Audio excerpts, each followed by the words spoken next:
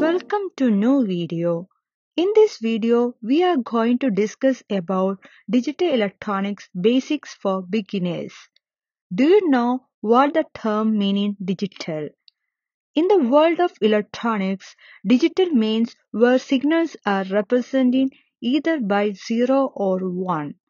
Almost every computer system is made up of digital electronics. Zeros and ones stored inside the computer's memory are used to encode numbers used in the binary number systems. Any device that uses digital information using digital electronics.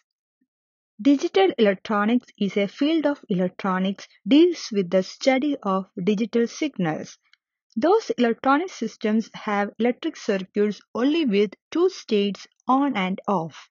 The switching logic on and off using a series of ones and zeros to communicate and store circuit informations.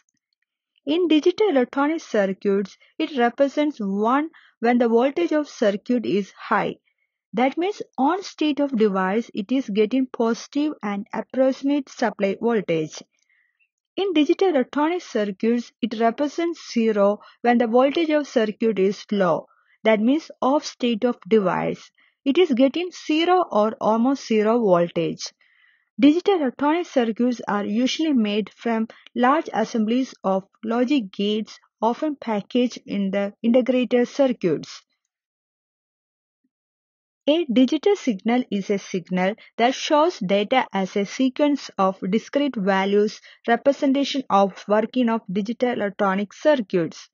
In digital system circuits, data values can only represent by either 1 or 0. A digital signal represents signal has a value 1 or 0 from a finite set of possible values at a given time.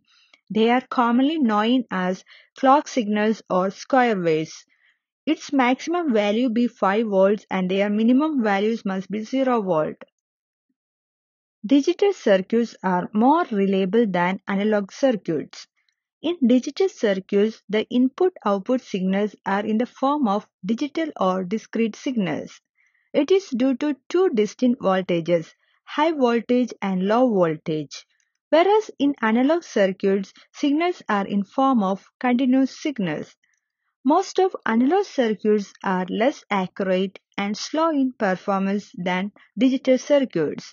In digital circuits, it's easy to manage information storage. Digital circuits are less affected by noise than analog circuits, so it will help to produce quality output signals using the digital electronics. In this modern world, mostly in every electric appliance using digital electronics. Even though digital electronic circuits used in complex scenarios like quantum computing, rocket science, and space engineering, etc., digital electronics playing a vital role in computers and cell phones. It also used in traffic lights.